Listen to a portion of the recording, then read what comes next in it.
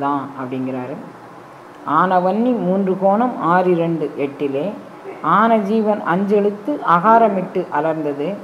ஆன ஜோதி உண்மையும் அனாதியான உண்மையும் ஆனது ஆனது ஆனதாய் அவலமாய் மறைந்தது. இப்போ ஆன வன்னி 3 கோணம் 6 2 8 இது ஒவ்வொரு ஆதார ஆற்றலில் உண்டான அந்த தாமரைகளை பற்றி விரிவாக்கமாக சொல்கிறார். ஆன வன்னி 3 கோணம் முக்கோண வடிவத்தில் இருக்கக்கூடிய மூலாதாரத்தில் எவ்வாறு இருக்கின்றது? 6 2 8 12 தாமரைகளாக எங்கே போய் நிற்குது? 8 தாமரையாக எங்கே போய் நிற்குது? இந்த மூலாதாரத்திலிருந்து பெறப்படக்கூடிய இந்த ஆற்றல் ஆன ஜீவன் 5 எழுத்து அகாரமிட்டு எழுந்தது. இதுக்கெல்லாம் மூலமாக அவனுடைய மூல ஆற்றலில் அந்த அகாரங்கக்கூடிய எழுத்தை நீ செம்மையாக உச்சரிக்க தொடங்கினால் அந்த அகார ஆற்றலுடைய தன்மையினால் உன்னுடைய ஆதார ஆற்றல்கள் எல்லாம் மலரும். நம்மக்கிட்ட தான் ஆதார ஆற்றல் இருக்குது, நம்ம உடம்புல தான் நம்ம இத்தனை நாளும் அது அப்படி தான் இருக்குது. அருள் அனுபவம் பெற்றதும் அது அப்படி தான் இருக்க போகுது. அப்போ என்னம்மா வித்தியாசம் அப்படின்னா, நமக்குள்ளே அப்படி இருக்குங்கிறத நம்ம இத்தனை காலம் உணரலை. இப்போ நமக்குள்ளே அது ஆதார ஆற்றலாக இருக்கதை நமக்குள்ளே அதை நம்ம உணர்ந்துருக்குறோம். அப்போ ஆன ஜீவன் 5 எழுத்து அகாரமிட்டு அலர்ந்தது. ஆன ஜோதி உண்மையும் அனாதியான உண்மையும். எப்போ இந்த அகாரங்கக்கூடிய இந்த எழுத்தின் மூலமாக தான் இத்தனையும் நம்ம அகர உகர மகரம் தான் எல்லாத்துக்கும் மூல ஆற்றலாக இருக்குது. ஓங்காரங்கக்கூடியது அதை சொல்கிறோம். இது நம்ம உடம்புக்குள்ளே எழும்பின பிறகு ஆன ஜோதி உண்மையும் அனாதியான உண்மையும். இந்த ஜோதியோட உண்மை என்ன? நமக்குள் தோன்றக்கூடிய ஜோதியோட உண்மை என்ன?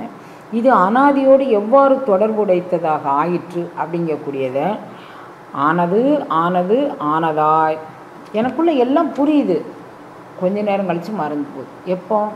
இந்த அகார எழுத்தை நான் உச்சரிக்க தொடங்கும்போது அந்த தொனியில் நான் உண்மையிலே அதை மனப்பூர்வமாக செய்யும்போது எனக்கு வேறு வழி கிடையலை. நான் எத்தனையோ முறை இதை சொல்லி பார்த்துட்டேன், இன்னும் எனக்கு இந்த உணர்வு உதிக்கலை அப்படின்னு நான் ரொம்ப ஆழமாக வேண்டும்போது பேரண்ட நாயகன் எனக்குள் புகுந்து ஏதோ ஒரு கருணையை செய்தான். அப்படி கருணையை செய்த போது அது திரும்ப மறைஞ்சிட்டான். மறைஞ்சதுனால தான் கண்டு தந்தால் போல் மணிவாசகர் கேட்குறாரு, இன்னும் காட்டுதே. அப்போ எனக்கு இன்னும் காட்ட மாட்டேங்கியே, ஏற்கனவே பெற்றதை இழந்துட்டோம்ல, அப்போ இன்னும் கொஞ்சம் காட்ட மாட்டாயா? ஆனது ஆனது ஆனதாய். அப்போ அது என்ன ஆச்சு? அவலமாய் மறைந்துடும். நம்மளுக்கு தினமும் அந்த உணர்வில் தோயலை அப்படின்னு சொன்னால் அது விட்டு விட்டு தான் வரும் அனுபவம். நம்ம எல்லோரும் என்ன நினச்சிக்கிட்டோம், ஒரே நாளையில் எல்லோரும் நம்ம அதை பிடிச்சிக்கலாம், அப்போ அதிலே அப்படி போயிடலாம் அப்படின்னு நினச்சிக்கிட்டோம். அப்படி இல்லை. நாம் நம்மளுடைய சிந்தனை ஆற்றலுக்கு தகுந்த மாதிரியும் நம்மளுடைய நட்பு சுற்றத்துக்கு தகுந்த மாதிரியும் அது நிற்கக்கூடிய நேரங்கள் கொஞ்சம் கூட்டி குறைச்சிருக்கோம், அவ்வளோதான்.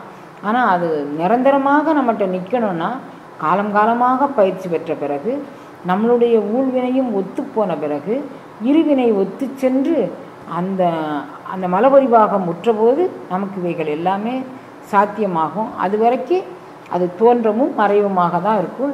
இதை நீங்கள் புரிஞ்சுக்கோங்க அப்படின்னு